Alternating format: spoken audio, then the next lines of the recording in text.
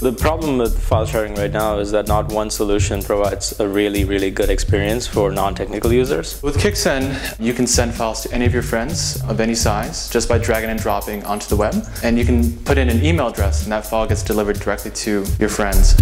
We decided to go the native route because we want to provide a really good experience that people are used to on iPhone and Android. But at the same time, we still want to provide the same great experience on the mobile web. HTML5 allows us to be on multiple platforms without having to worry about dependencies on each of these platforms. Developing in HTML5 really helps us provide the features that our users need to be able to send files really easily through the web. We try to be on every single mobile platform.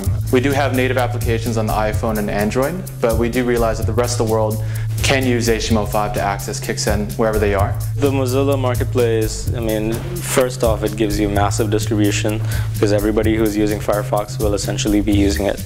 And there's also a mobile aspect to it that is going to push our mobile HTML5 app to many millions of users.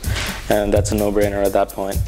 The fact that we can update very easily and actually provide services through the browser that gives our app special permissions is something that, it's also a no-brainer. It took us maybe 15 minutes to bundle our app up and publish it to the marketplace, and ever since then we've pushed out a few releases already, and it was a very smooth experience.